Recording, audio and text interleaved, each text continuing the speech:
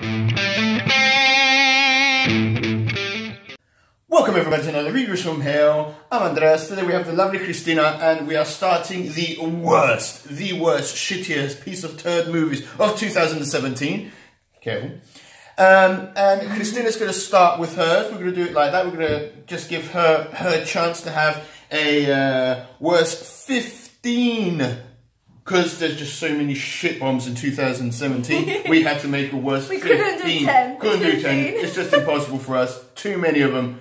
Alright guys, so as we're going to do, we're going to take it from 15 and onwards. Do you have any dishonourable mentions? I don't actually, and I can explain that. He watched a lot more shitty movies than I did because sometimes it was that shit I couldn't finish it. So I had to only put movies that I finished to make it fair. Fair enough. So I didn't put it. Okay. Without any more talking, let's just get straight into the list, right? Okay. We're going to 15. Number 15. Beauty and the Beast. I told you this was going to be shit. I told you this was going to be shit. I told you. When I saw the cast, I saw that cast. What? I knew what they were going to do. They didn't put proper singers. I knew this was going to be full of auto-tune, full of crappy green screen. It just looked weird. When it comes to this movie, I ate my words because I kept telling him, "Oh, they're so perfect! Oh my God, Emma Thompson! Oh my God, Emma Watson!" They all sucked. Emma Thompson, who was Mrs. Potts. Oh yeah. It's so auto-tuned. It's so boring. There's no chemistry. And the Beast. He's supposed to be this really handsome prince, and he wasn't a handsome prince. Yeah, he was supposed to be, but he didn't look like the Beast. You know, he didn't look scary. They just lost that. And Gaston, don't get me started with fucking Gaston. No, I didn't like. I don't like these Disney live actions. They need to stop. Period. Point. Okay, 14. Number 14, Alien Covenant, because I'm a big fan of the Alien franchise. Alien. Alright, listen. There hasn't been a good Alien movie in 30 years, if not more. The thing that angered me the most is that they are scientists and they're supposed to be clever. They make the stupidest decisions. And have you not learned? Do not look into the egg. Don't look into the egg. Yeah, it's gonna kill you. I think it had every really wrong horror cliche. Jump scares, the weird, freaky, scary music, awkward, stupid sex scenes after all your mates have died. Yeah, and all that stuff. I think it was awkward. Yeah, it was. And just they rubbish. tried to replace Ripley with another woman, and she just did not deliver. Yeah. And the ending was so obvious. I'm not going to spoil it, but it was obvious. We figured it out before it even ended. Yeah. Number 13, please don't hate me, it's Split. Oh God, I hated this movie even before the crappy ending came along. The only thing that actually held this movie together was James McAvoy. Nothing else. Acting was brilliant, but think of it this way before you're angry with me. If you remove him, you have a shit movie. If he did, no, just put it this way, if he didn't do as good as he did, the movie would have been us. Alright, but it didn't like the quick, easy, convenient twist in the end. M. Night Shyamalan, quit your day job. Okay, The Circle. Number 12 is The Circle. Again, an Emma Watson movie, and I'm eating my words because I used to like her. Tom Hanks, Emma Watson. Shame on you. Yeah, it should be a shame to make this kind of movie. Boring. Been done before. The book was great, and you ruined it. It's been done before by another movie called Antitrust, by the way, Antitrust, if you call it. Right? It was a 2003 movie. It was before, all this Facebook and social media was a big thing, really, and it made kind of sense, and it was quite shocking at the time. Now we're living at a time where this is not shocking anymore. We know what's going on. We know what's going on, and the movie went nowhere. And Tom Hanks is supposed to be Tom bad Hanks in this movie is just. He was just there. Yeah. Don't know. Right, number 11 is 47 Meters Down. I don't know if a lot of people watched this. It's with Mandy Moore and this other blonde Aussie woman. It's a shark movie in the cage. It's a shark movie in the cage. Yeah. Hated the ending. Hated the middle. Boring. Cheap jump scares. Really cheap CGI. Probably the only movie that's a worse shark movie that's this is Jaws of Revenge. Like, it's up there. Sharknado. And Sharknado, shit. Right, number 10 Death Note. Death Note, okay, which could have been an amazing, brilliant movie. And this is stuff. Could have done it good. Right, Did it badly. this is someone who hasn't seen the animation. I'm not really a big fan of the anime. But just by the story, Ye could have took this and you've got fucking William Dafoe. I mean, you know, he was perfect for the role, I think. And I done have to absolutely say, fuck all the with it. monster Ryuk was done nicely. But he's mostly in the shadows, but I think it was good because it was a low-budget movie, and you can tell. But Light is supposed to be, again, clever. He wasn't. He screams like a bitch in a pigsty. And Lee was awful too, I think. Is it Lee, the detective? Whatever. No. But the one thing that stood out in hatred was Mia, the women character. I hated her from beginning to end. Yeah. Don't watch it. Moving on to number 9. Mother! I hate Jennifer Lawrence. But yeah, it should have been good because you've got Michelle Pfeiffer, you've got Ed Harris, you've got Javier Bardem, you have all these amazing actors. Ignore Jennifer Lawrence, she should be in the trash where she belongs. This movie was boring and it was confusing. And the symbolism was beautiful that Darren Aronofsky was trying to do, but he didn't show it well in the movie. And if you're going to do something as deep as, I'm not going to spoil it, if you're going to do something deep as what he wanted to do, you should have shown it better and revealed it in the end. We had to Google it. Yeah, I knew it was a symbolism movie. It was metaphorical and all that stuff, but it just didn't work. Yeah. Right, number 8. Flatliners. Oh, the movie speaks for itself. The title says it all, I think. This movie was absolutely shitball flat. This movie was an abomination. I mean, the first one wasn't amazing. It was good. I thought it was a good movie for its time, especially. The idea is nice, but when you get all these pretty boys and girls that can't really act, except for Ellen Page, really, and what's his name? I'm not going to spoil it, but she was boring as well. Yeah, she was absolutely horrific in the movie. Yeah. I mean, they really didn't give her anything to work with, to be honest. Yeah. She tried at some points, but again, these people are supposed to be science students. And most of them don't even look the age to be fucking science. Most of them are not. What's his name? Luna. Diego Luna in it. Oh my god. 40? He's like 30-something years old, and he's playing like a young. He was the only one that I had a likeness to. Yes, because he was the only one who didn't try to flatline. And his hair though. His hair though. No, avoid it. Bad. Number 7 was a movie that probably nobody watched, and I haven't seen lots of people review. He did. Hangman. Unfortunately, you had all the artillery to go to war with this movie and make something really nice. You have Carl Urban and Al Pacino. What a nice combination of actors. Ignore the Al Pacino that you know. But fuck's sake, did Al Pacino, man, fall on his knees? Accents. And it was the most convenient mystery film I've ever seen. Yeah. He came up with the answers like this and it was all true. It doesn't happen like that. They tried, but... I hated it. Good soundtrack, though. Good soundtrack, though. Number 6. Rough night. Okay, rough. I had a rough night while watching this shit. It was actually a rough morning, I think.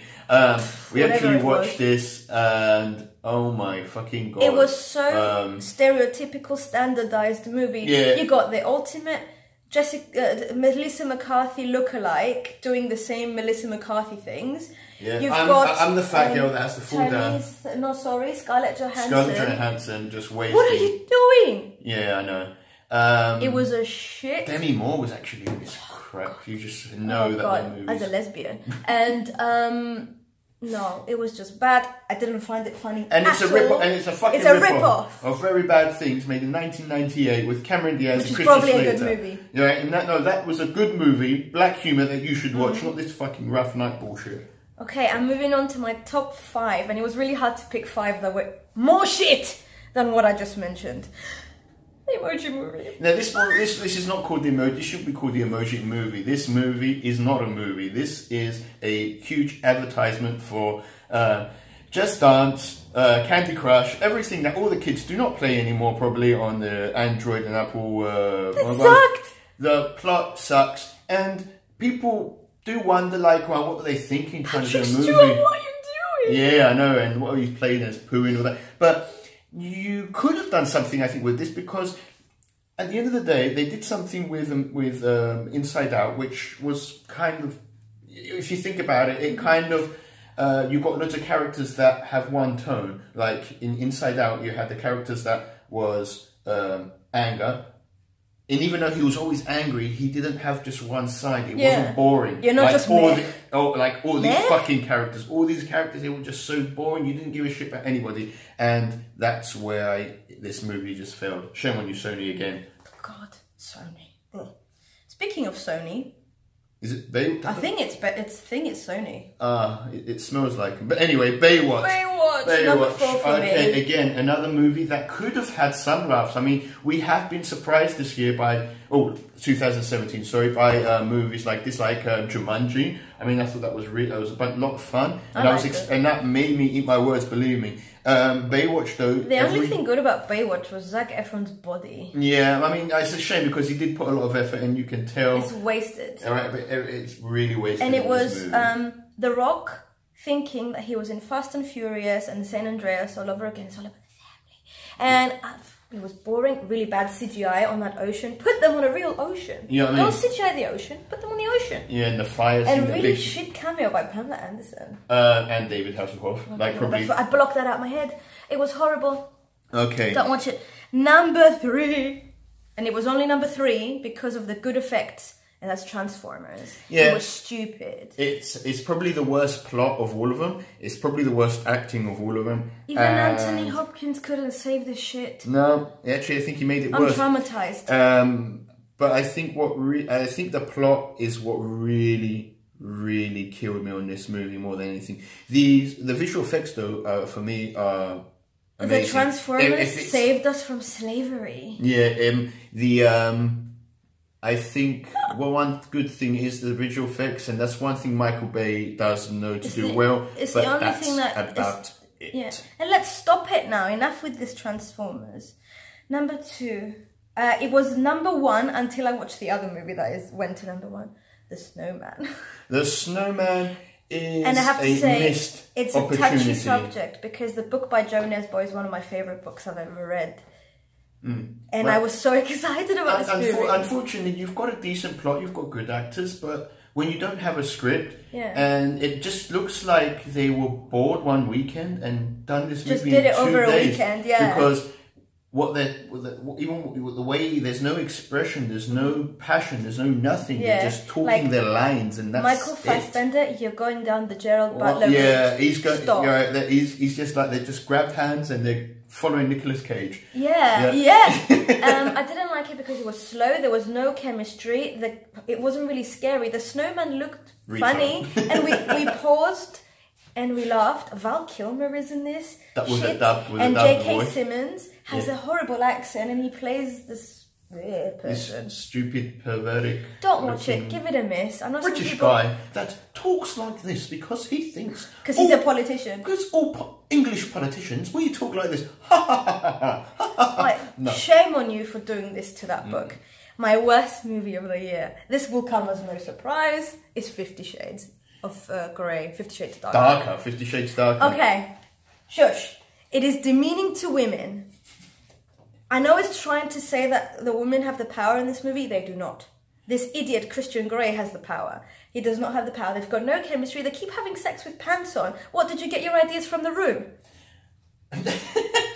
I'm sorry. No, I think the biggest question mark on this movie for me was the helicopter scene that you've probably seen in the trailer. Oh, God. All right, no, I ain't gonna spoil it for you because if you haven't seen it by now, you're not gonna fucking see it by now. All right, falls down in a helicopter. He goes missing. He's on the news. Comes back, opens the door with a bit of dust on his face. With a bit of dust on his face. Hi guys, I'm back, and everyone's like, hey. And it's not brought up again in this movie. This makes The Room look like it makes sense. It makes The Room look sexy. Right. I'm sorry. If you had better actors... But anyway, this book was shit anyway. Badly written. Shame on you. This movie sucked. I hated it. We actually had to pause it and laugh. We saw it as a comedy. It's not supposed to be a comedy. It's supposed to be a drama, an erotic movie.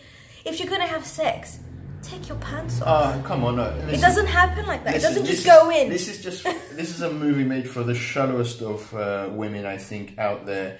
This is just a sad excuse for women to want to watch porn, but just don't want to tell people that they want to watch porn. Just fucking watch porn and get it done with. And they had no chemistry between them at all, and the actors were as stale as a flat piece of bread. Right? No, I haven't seen this bad chemistry since Twilight.